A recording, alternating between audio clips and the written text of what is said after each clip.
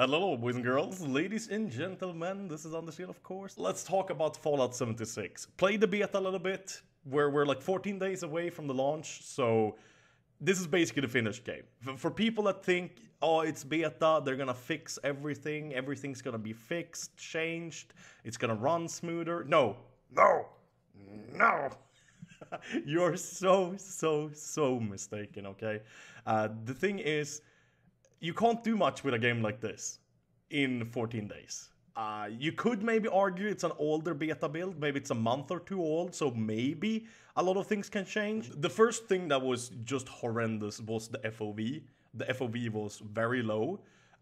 It's maybe not a huge issue. I understand, you know, they might add a FOV slider and that kind of stuff later on, so you can change the FOV, so you can get at least 90 instead of like 55 or 60 or whatever this was, because this was definitely not 70. It was extremely low.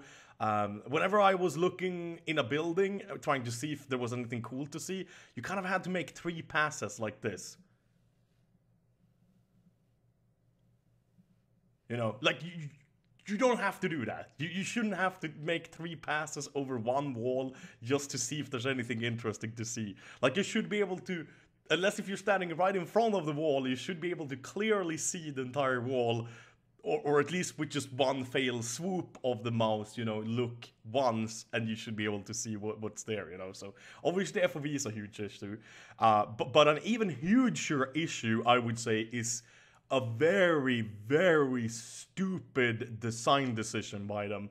I mean, first of all, we have like lens flares and all that dumb shit that really should not even be in movies. But I can tolerate it in movies. That's okay, you know. It's a movie, but this is a video game. Like, you don't get lens flares in your eyes. Like, maybe if we had like some thick glasses on, like me, maybe, I don't know. Maybe it was like it would be a little bit of like a glare or something on the glasses, but you don't really get a lens flare when you wear glasses either, you know. I don't know, very strange decision, but that's not actually the biggest problem.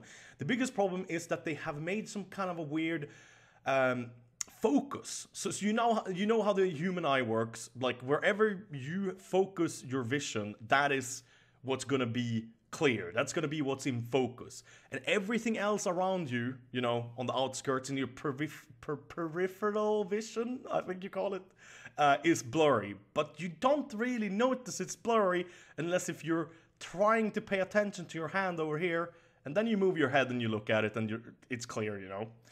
But here's the deal: we see, I believe, in what is it, 120 degrees, basically 120 FOV, or if it's maybe even as much as 180, like.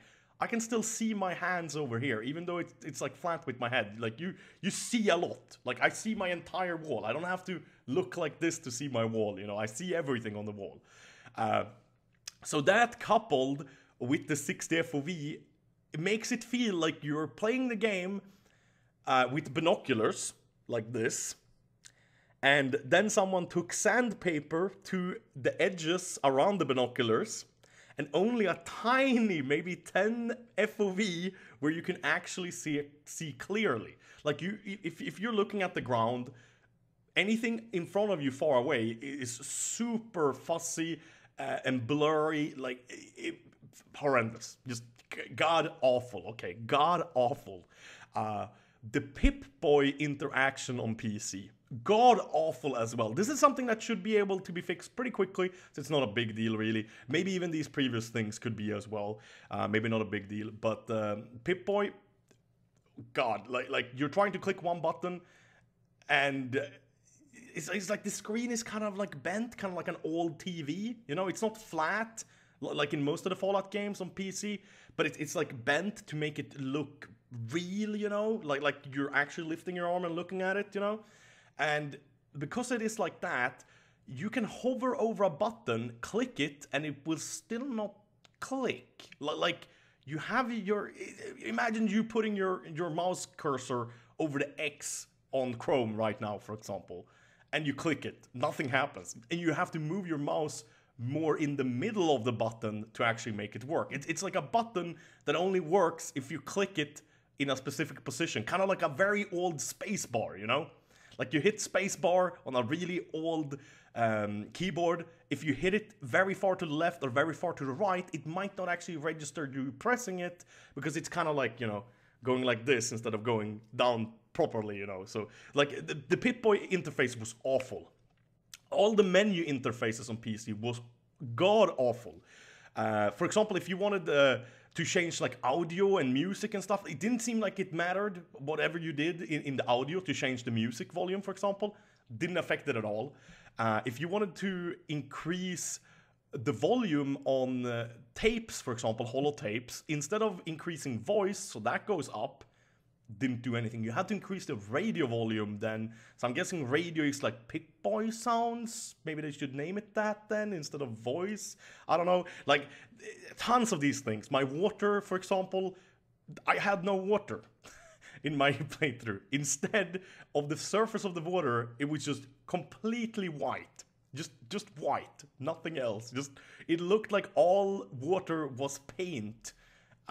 As soon as you got into it, and if you got under the surface, it looked like normal, you know, but definitely some bugs. The performance was god-awful. Like, I got a pretty good PC, you know, like, sure, it's getting a little bit old, but I got a 1080. It's not a bad PC, and it did not run very good at all. The options in the menu, I mean, this was, I don't even know if you could call this a PC port. I would rather say this was like bare bones. This was as bad as this could get. And then on top of that, it's so immersion breaking. There's no NPCs to talk to.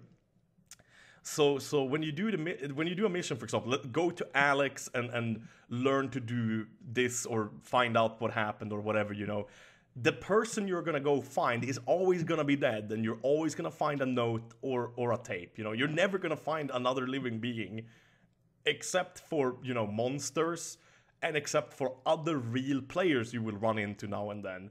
And it is extremely immersion breaking. Seeing just tons of random people running around in your Fallout game. Because it looks like Fallout and it feels like Fallout. I'm not a huge fan. Like, disclaimer, I'm not a huge fan of this fact that, like, random other real people are gonna be running around in my Fallout game, shooting the monsters I'm tasked to shoot, looting the same box I'm gonna loot. But even though they just looted it, the loot is still in there when I come and loot it, you know. Like, these things might be less of an issue when you play longer, you know, because the map is really big. Maybe there's only like 20 people per map, so you might run into one dude every 5 hours. So, like, this might not be a big issue normally. But it was extremely immersion breaking. But I did very much get that feeling of, this is Fallout. You know, like I wanted to find out what happened. I wanted to go find dead people and read the notes, listen to the holotapes. But that's not really enough. You know, like sure, if you're a huge Fallout fan, maybe you still are gonna enjoy this a lot, you know. I don't know, like, this is my personal opinion, of course, but I just don't see how this is a good game. This feels like they took Fallout and they had this idea of making a cool PvP kind of a thing where you can play with your friends and it can be PvE as well, but the PvP sucks. It is nothing cool with it at all. To me, all this looks like is an excuse to have microtransactions. Because guess what was in the game, in the beta? I'm pretty sure there was microtransactions already that you could do. Okay, I'm not. I shouldn't say that. I'm not actually sure. I heard people say it, so I shouldn't say for sure. But like the feeling I'm getting is that this is a cash grab. This is to play on the people that like Fallout. They have put minimum effort into it. They made it like a multiplayer. That's just their excuse for not putting in intricate, nice, elaborate quests with different endings, depending on which choices you make, different outcomes, depending on which choices you make or how you do your tasks that you're asked to do. Like, all those things that make Fallout so enjoyable. Because Fallout, it feels like you take on, you know, the role of the lone wanderer or the courier or whatever, you know, but you can make it your own story anyways. Just like The Witcher. Like, you are Geralt. Yeah, you're not some fucking random Joe Smo. Like, you are Geralt, you know, in The Witcher. but you can do certain choices that Geralt could make, you know, same as certain choices that maybe the Courier or the Lone Wanderer could make. I guess you get a little bit more freedom in Fallout actually when it comes, or in general at least in Fallout, when it comes to how evil or how good or how in between you want to be, you know, in the gray zones and whatnot. It's just, yeah, I don't know what else to say really. It's a huge disappointment. I would say keep your money, spend it on something else, or at least wait. Wait. I personally, I got a refund for the game. I think you should as well if you already pre-ordered it. Because I do not see any chance in hell that this is going to be enjoyable on PC on launch. Not even the first couple of weeks like it normally is. You know, I know there's usually some bugs in the beta set games like Fallout, Skyrim. You gotta go in there, turn off mouse acceleration maybe, and maybe turn off some other dumb shit, or increase the FOV or whatever, because you don't have an FOV slider yet. But they usually fix that after a few weeks or maybe a month or two. But I feel like there's too many underlying issues with this, and this feels like the No Man's Sky of Fallout. It feels like they had a cool idea, but they haven't fleshed it out. It seems very hollow. It seems very thin, you know, like it's not some thick piece of yummy, juicy, like a little bit bloody steak we can just have a big bite out of, you know, and many more big bites. It feels like we can get a little bit like, oh, nice, you know, but that's it. That's it, you know, there's no more, you know.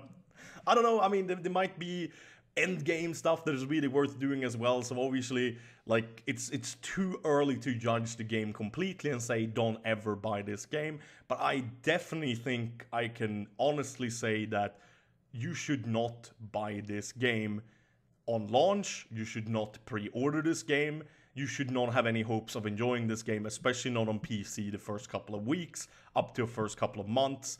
Wait, save your money. Feel free, buy the game.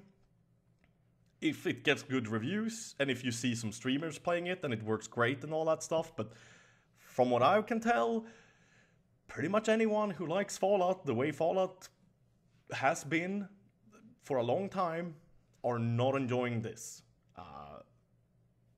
I don't know what else to say.